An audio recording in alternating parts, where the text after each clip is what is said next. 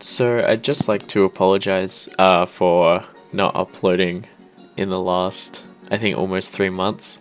I've been sick, I've had work, I've had uni, but luckily my uni semester is finishing as of maybe 2 or 3 weeks from now. So my exams will be over and I'll be able to get straight back into making tutorials for you guys. So make sure to join my Discord if you haven't.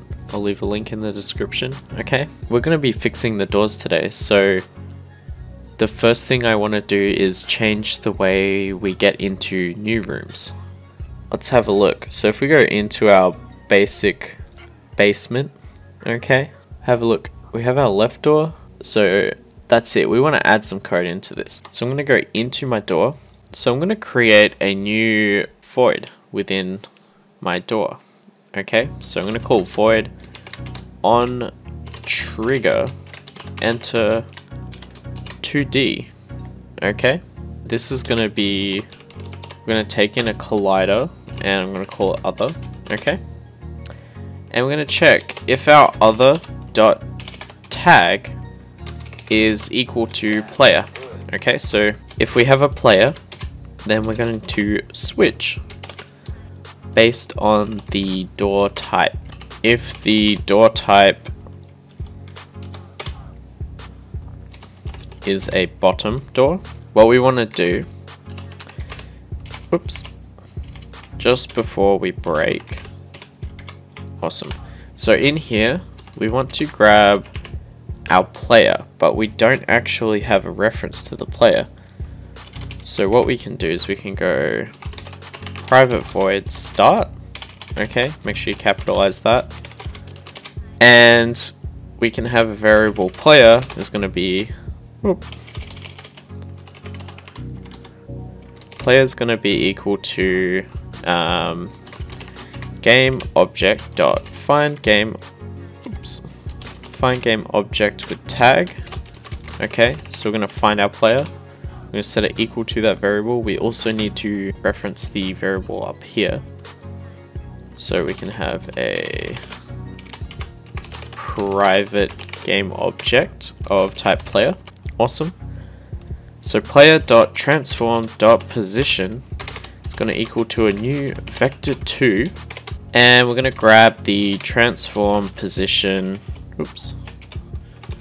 transform.position.x, okay, of our door. For the y, we want it to be transform.position.y minus a, we could have like a width offset. So width offset, so we need to define a variable for that as well. So we can have a private float width offset, and maybe I'll set that to like 1.75. okay, so depending on how big your player is, you will want to change this constant. That's cool.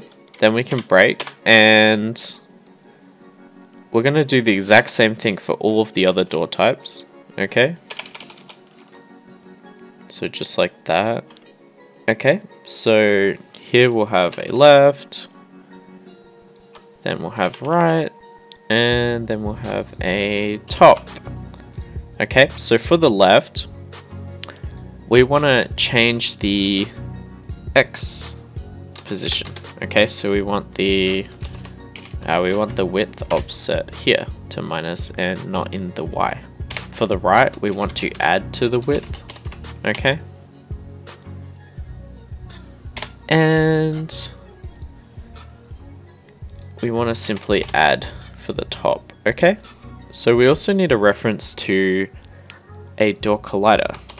So we can have a public game object, and I'll call it door collider, and we'll get back to that later. We'll go into the editor and assign these. Now the next thing, we need to go into our room controller. Okay, now the problem here is we want to be able to update our door collider. We need to be able to set it active and deactive based on if there's enemies in the room. So when we update our rooms, we've got our enemies. Awesome. And we can create another for each underneath our enemy controller for each, okay? And for each door in, and we can just grab room dot get components in children door, okay? And for each door, we're going to go door collider dot set active to false. We also need to check if we're not in the active room and the enemies does not equal null, that's fine. But then else the enemies are null, then we'll also make sure that they're deactive, okay? Down here we need to change, instead of having if the enemies are null, we want to grab the enemies.length is greater than 0, okay? Because they might be defined, but they might have a length of 0. So in this instance, we can grab, paste our for each in, and we actually want to set our door colliders to true, okay? And else if our enemy length is less than or equal to 0, then for each door we'll set it back to false. Now one other thing we have to do is in our enemy controller, if we just have a look right here. So just before our enemies die, we need to grab our room controller dot instance, and we also want to update. We need to make this, okay, so go back to your room controller, make sure your update rooms is public because we want to reference it in our enemy controller. So now if we grab the instance and we grab update rooms, okay, if we just head back into our rooms, so we've got our basic basement, we need to create a door collider. We can just go and create a new empty object, make sure it's in here, and I'll call this like left wall, okay? And we can add a box collider 2D, and we'll probably make it a little bit bigger like that, and make sure we set it to that, and we can drag our box collider in here, but we can't actually see it, so add a sprite renderer and we can render a wall, okay? So we also need a sorting layer for the wall because we want to render the walls on top of the doors. So in this left wall, okay, make sure we set it to wall, so now it's on top, and we'll move it so it's just a little bit bigger. In fact, we might scale the X out a little bit, okay, and then we will make sure our collider is just a little bit bigger than the door, okay? So just like that. If we remove our sprite renderer for a second, make sure that it's bigger than the physical door, okay? And make sure that it is not a trigger as well, okay? And we can enable the sprite renderer, and now we can duplicate it. So I'll call this one right wall, and you can drag it over, but we can obviously want to rotate it 90 degrees, so in the Z, or sorry, 180 degrees, so just like that. And then we'll remove the sprite renderer, make sure we line up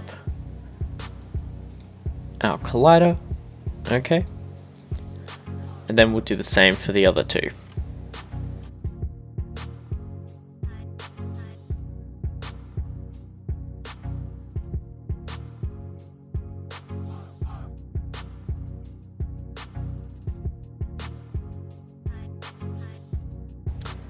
make sure all of your sprite renderers are enabled, okay? So just like that. So our room should look something like that. But we also want to disable all of these.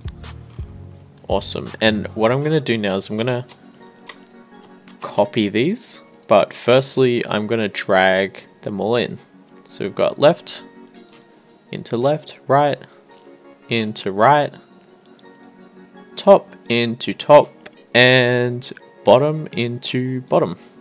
And I'm going to repeat that for all of my other basements, okay?